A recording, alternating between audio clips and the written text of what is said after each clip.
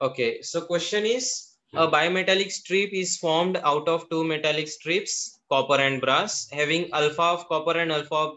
brass as linear coefficient of expansions. On heating, the temperature of strip goes up by delta T and strip bends to form an arc of radius capital R. Then R is ऐसा सवाल है और उन्होंने बोला है कि proportional to delta T, inversely proportional to delta T, proportional to alpha B minus alpha सी और inversely proportional to alpha B minus alpha सी, ये सवाल है। अब सबसे पहले स्टोरी ये है कि बायमेटेलिक स्ट्रिप क्या होता है। तो सेम लेंथ के दो मेटल, अलग अलग मेटल के स्ट्रिप्स जो होते हैं उनको वेल्ड किया जाता है, उनको वेल्ड करके एक सेम स्ट्रिप बनाया जाता है। गड़बड़ ये है, जब टेम्परेचर बढ़ाएंगे, जैसे ही हमने उनका टेम्परेचर बढ़ा दिया, दोनों को अलग अलग लेंथ इंक्रीज करेंगे, क्योंकि delta L is proportional to delta L का फॉर्मूला होता है, delta L is equals to L alpha delta T, and since it is L alpha delta T, length तो सेम है उनका, टेम्परेचर इंक्रीज भी same हुआ, पर delta L is proportional to alpha ना, और ये दोनों दोनों के अलग अलग अल्फा रहेंगे। ऑब्वियसली बायोमेटेलिक मतलब दो अलग अलग मेटल है, मेटल अलग है तो फिर अल्फा अलग तो इंक्रीज इन लेंथ अलग, and since increase in length अलग इसलिए वो बेंड होगा, आइदर ऐसा बेंड होगा या फिर उसके ऐसा कुछ, तो भी ऐसा उल्टा वाला बेंड हो जाएगा, मतलब एक तो ऐसा या फिर ऐसा कर उसका बनना है, जैसे कि मैंने ए और बी में बताया। सिंस अल्फा ऑफ कॉपर हमने अल्फा ऑफ ब्रास से ज्यादा कंसीडर किया, इसलिए वो कुछ इस प्रकार से इस फैशन में वो बेंड होने वाला है, ए केस के जैसा, ठीक है। नाउ कितना और कैसे बेंड होगा उसके लिए मैंने एक डायग्राम बना लिया, मैंने उसके रेडियसेस लिख दिए, कि मैंने बोला कि कॉपर का रेडियस जो है वो आर प्लस टी है, थिकनेस टी पर कंसीडर कर लिया, और जो ब्रास है उसका जो थिकनेस, उसका जो रेडियस है अपने आर कंसीडर कर लिया।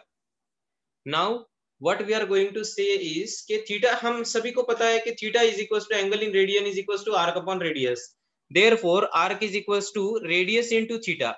तो मैं हमने क्या कर लिया, देखो, L of copper is equals to arc of copper that is equals to r plus t into theta, and length of brass is equals to arc of brass is equals to r into theta। अब length क्या होगा, final length temperature increase होने के बाद, we know that delta L is equals to L alpha delta T, या फिर L final minus L initial is equals to L initial into alpha delta T, या फिर L final is equals to L initial plus L alpha delta T, L initial alpha delta T, या फिर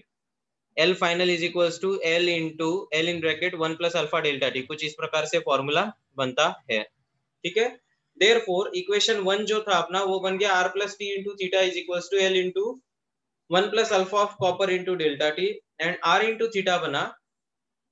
L into one plus alpha of brass into delta T. Now अपन ने उन दोनों equations को divide कर लिया, one dash divided by two dash is equals to are plus T into theta divided by are theta is equals to L into one plus alpha copper delta T divided by L into one plus alpha brass delta T. Length ने length को, theta ने theta को उड़ा दिया, बचा क्या, one plus T bye are is equals to, ये जो नीचे वाला जो था डिनोमिनेटर जो था ये वाले डिनोमिनेटर को मैंने ऊपर ले जाना है, इसलिए मैंने बाइनोमियल थ्योरम यूज करना है, क्योंकि इसलिए मैंने इसका पावर -1 लिख दिया। जैसे उसका पावर मैंने -1 लिख दिया, बाद में मैंने बाइनोमियल थ्योरम इस्तेमाल कर ली, -1 अंदर आ गया, ये यहाँ पे -1 आ गया, इसलिए माइनस साइन बदल गया, देखो पहले प्लस था,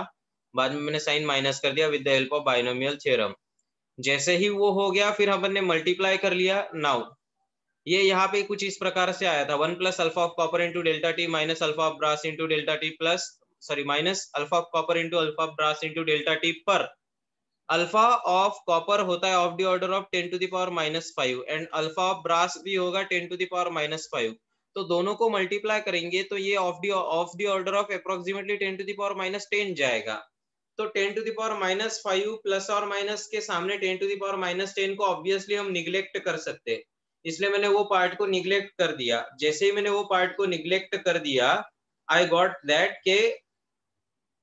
ये देखो मुझे क्या मिला, वैसे ही जैसे मैंने उसको निग्लेक्ट कर दिया, I got that one plus T bye are is equals to one plus alpha of copper minus alpha of brass into delta T,